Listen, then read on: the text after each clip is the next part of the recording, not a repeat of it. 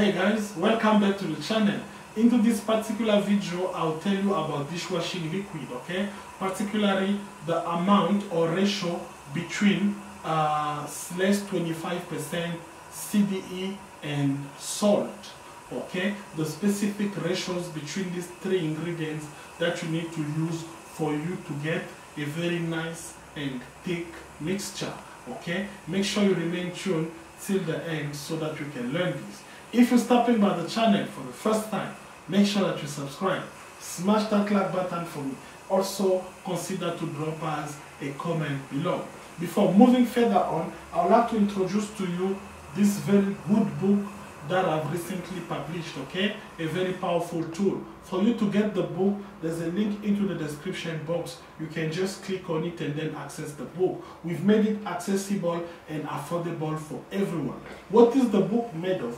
The book contains 10 economical formulations of the most used detergent and household cleaning products.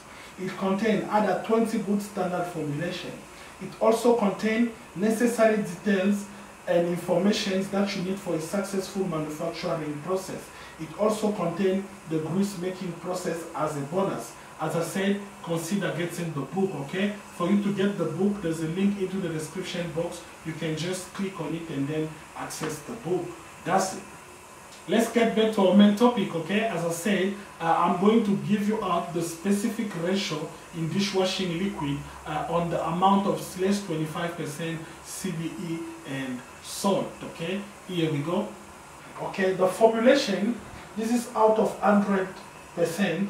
The amount of water and other additives should be 65%.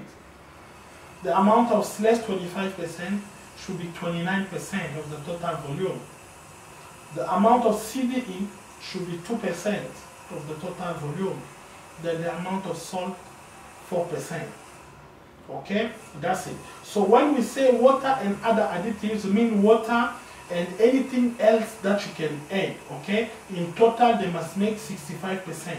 Then the amount of Sles 25% should be 29%. Okay, I'm just repeating this for better understanding. The amount of CDE 2% and then salt 4%. Let's have an illustration for a better understanding. Let's consider making 1 liter of dishwashing liquid. What will happen here? The amount of water and other additives should be 650 ml. Sles 25%, 290 ml. Okay, here we are making 1 liter. CDE 20 ml. And then salt 40 grams. You will get a wonderful mixture, okay? That's it.